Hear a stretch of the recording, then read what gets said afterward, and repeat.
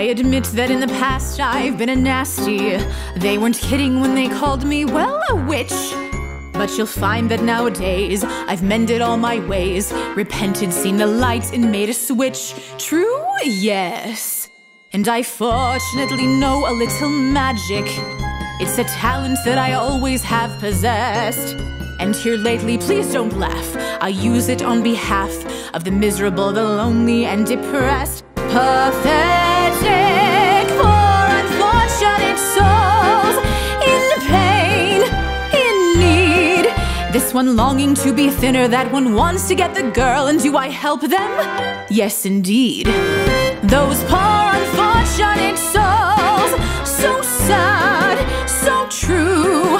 They come flocking to my cauldron, crying, "Spells, Ursula, please!" And I help them? Yes, I do.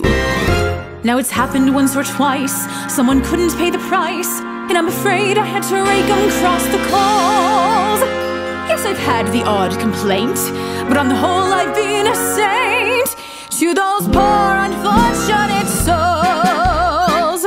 Here's my best offer, babykins. I know a spell that will turn you into a human for 3 days. Now it's got a procedural clause, sort of a squid pro quo.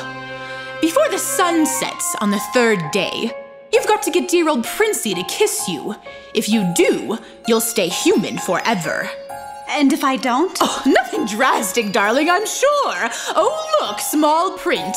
Your soul is mine forever, and you're doomed to spend all eternity in my watery, hell-soaked lair. Ha! Lawyers, don't you just love 'em?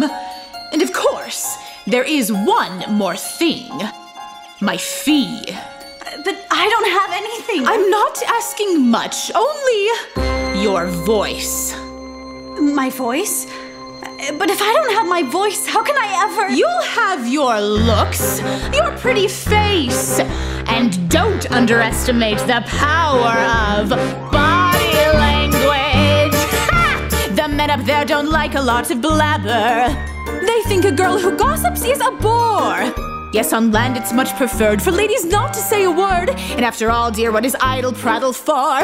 Come on, they're not all that impressed with conversation. True gentlemen avoid it when they can. But they dote and swoon and fawn on a lady who's withdrawn. It's she who holds her tongue who gets her man. Come on, you poor unfortunate soul. Go ahead, make your choice. I'm a very busy woman and I haven't got all day. It won't cost much, just your voice.